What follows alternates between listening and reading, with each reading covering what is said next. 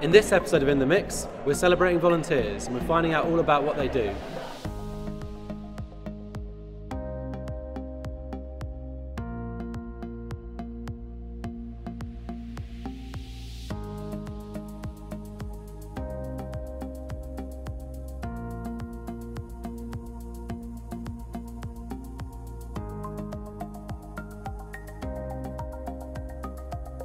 So today is our volunteer conference. We've got around 40 of our volunteers that have come down to East London, and we're going to have a day of some really interesting talks, and we're going to get a chance to meet our volunteers, socialise with them, get to know them a bit better, hopefully have a fun day celebrating their contribution to the mix. So we've got volunteers from all across our services here today. We've got helpline volunteers, we've got counselling volunteers, community volunteers that manage our articles and forums, basically all the people that keep our services running, as well as giving up their time to volunteer for us. They've come down this afternoon to actually celebrate that contribution to us. So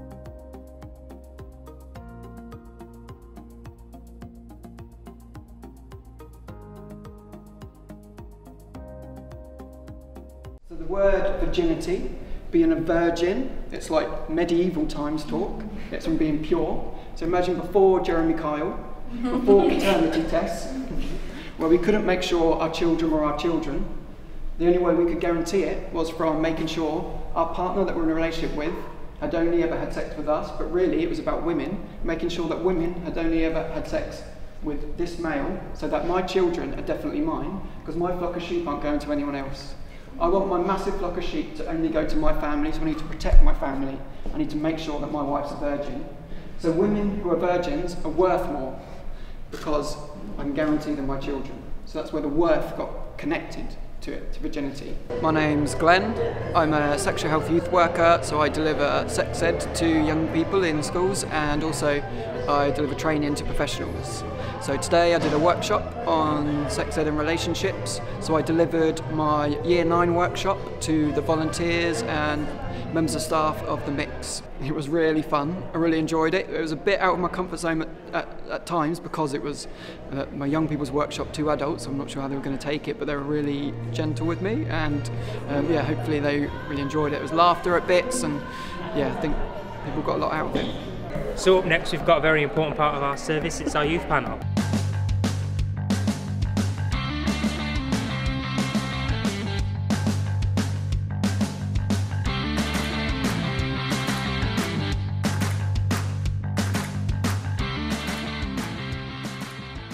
Today was all about bringing the panel together to really decide what they want the panel to be about. The aim is to really help inform the mix, so we are responding to young people, and we are providing an organisation service that is for young people, by young people.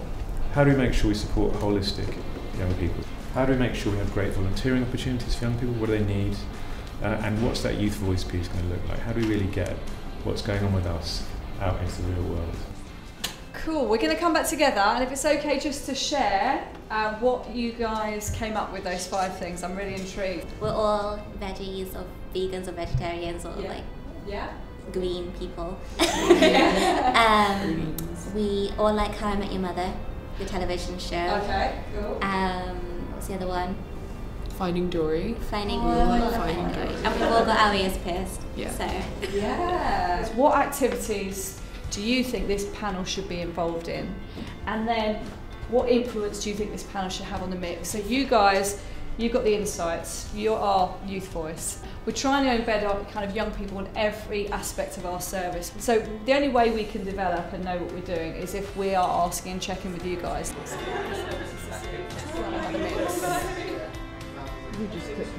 That's fine, that's fine. You soak that up, but yeah. We're looking at Instagram and setting up an account for the mix youth panel, just the youth panel, so that we can look at stories and real-time engagement and posting images on the event as it happens. Make like a calm, safe space for people to like come and learn about the mix. Like they can approach us and like obviously we can give them freebies and stuff. And like Pens. stock up on the pens. And like we could do like takeovers of like the mix itself, Instagram stories and stuff. Like if we were at the meeting, we could like, if we're talking about something, we could be like, we're talking about this. Like message us or comment if you have an input or something like that, you know. It was really interesting hearing everyone's point of view because everyone's really insightful and we're all quite diverse, so it's really cool.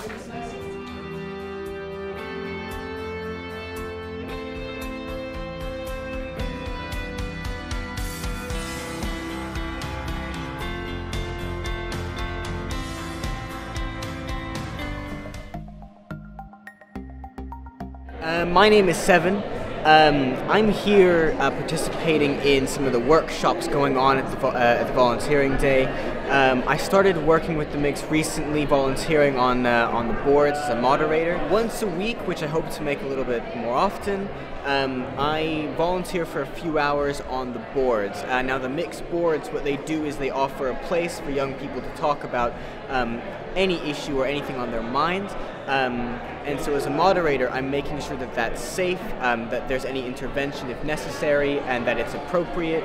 But also it means I just get to really connect with the community that the Mix is building and the support structure. There are so many things that we as humans can do, and there are so many things that we don't do that we can do. And I think by volunteering, we are enabling ourselves to take hold of more of those opportunities and more of our own skills, grow ourselves and grow the people around us. That means that we are more able and our communities are more able to really propel ourselves forward and get to where we want to be. So up next we've got a little introduction video to volunteering within the Mix. Hope you enjoy it. The Mix is a charity that supports people under the age of 25 on any issue. The main thing with the Mix is that we are kind of really for young people, by young people, and we're not here to tell people what to do.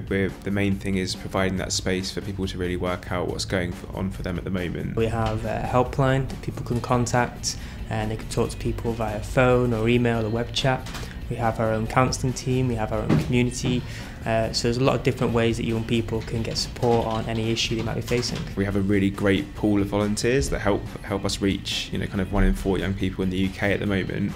We really want to kind of try to expand that and make that as strong an offer as possible, both for our service users, our young people, but also for our volunteers that really power what we do. It's very easy to be a volunteer. It's a very short application process. Through our training programs we offer qualifications and also more informal accreditations of people's skills. So this evening we have a lady called Ruth coming in from Self Harm UK, and she's going to be giving us a talk on their organisation. So one of the really cool things that we do is we signpost young people to local and national organisations, but we're arranging these external talks so that we can actually hear directly from them what they provide to young people, how they work, and how they might be relevant to our service users. I'm Ruth Ayres, I'm Project Manager for Self Harm UK. I'm training some volunteers for the Mix. It's an essential knowledge course around self-harm. What happens when we experience pain is there's a release of endorphins to try and help us forget what that was like, and it's that becomes addictive. And I decided to start volunteering at the Mix so that I can gain the confidence to be able to help people in the field that I want to go into, which is mental health. It's incredibly rewarding. It can be quite difficult when you're hearing people struggling, but it's incredibly rewarding to be able to give them some options of what they might be able to do to make themselves start to feel better.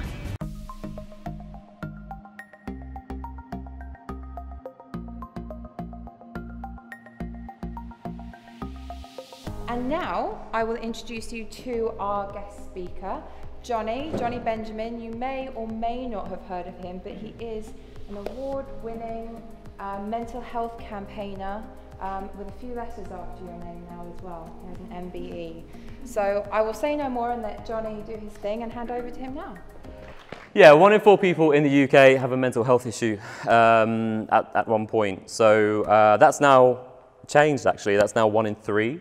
There was a research done by the Mental Health Foundation, I think it was, at the end of last year, that's now saying it's 1 in 3 people who suffer with a mental health issue at any point. So obviously mental health is something that, we know affects so many people. And yeah, I'm going to tell you a bit about my own journey with my own mental health. I always struggled to fit in primary school. I always felt different to everyone else growing up, and I spent a lot of time by myself. I struggled even more in the secondary school, in this really big secondary school. And it was at this age that I started to hear a voice in my head. I kind of assumed that, everyone had a voice in their heads, because if I was hearing a voice, then I thought it was normal. So I thought everyone must be hearing a voice as well. I was left with these really low moods, and I just didn't understand what was going on. It didn't make sense to me why I was feeling so low. It scared me, and I wasn't going to talk. I wasn't going to talk about what was going on in my head. So as well as the low moods, the voice in my head changed. It became this very aggressive and tormenting voice. And the voice started to challenge me to do things. I'd always have to do things in threes. So the voice would say to me, pick this up, put it down 3 times, or move 3 spaces. And I felt I had to do these things every time the voice told me to do things, because I began to believe the voice was the devil, and I needed to do these things, or else I would be punished, or someone that I loved would be punished. And life became really difficult. But, as I said, I was doing so well at school. I didn't want people to see that I was struggling, so I tried to keep it buried. Suicide was at the forefront of my mind now, because it was too difficult living with the low moods and the voice telling me to do all these things. It was really tough. And it was a massive weight off my shoulders when I could finally talk about my mental health and say that I was gay. It was such a weight off my shoulders. And that was the real turning point for me, was when I could just be myself. I didn't have to worry about hiding anything anymore. That was the real change for me. And after that, I began to feel more myself again. And when I began to feel more myself, I said to myself, I want to help people. I don't want people to go through what I went through. So I was here today at the Mix Volunteer Conference, and I was just giving a talk about my own experience through mental illness, and also touching on suicide as well. And it's been great. It's been great. I mean, I had a really great response, and just getting to talk to the volunteers and hearing about their passion and hearing about what they do. I think it's really important, because so much of this work is often done kind of in silo, and it can be quite isolating sometimes, and you can feel kind of separate from people. So I think, a day like today, when everyone comes together and, people share and people talk and people learn from each other, I think that's so important.